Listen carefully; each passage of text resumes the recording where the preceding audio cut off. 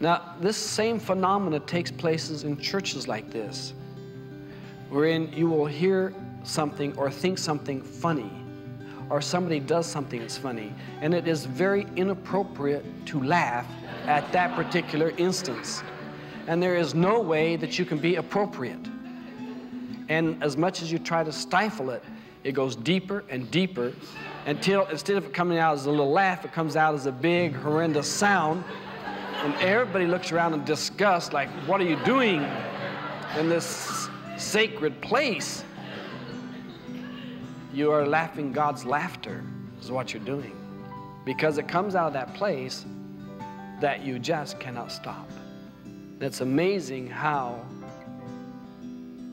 in my experience, that when the Holy Spirit decides it wants to move in and through the people that are in the soul, one of the greatest signs is this laughter, this giggle, this joy, this effervescence that comes up.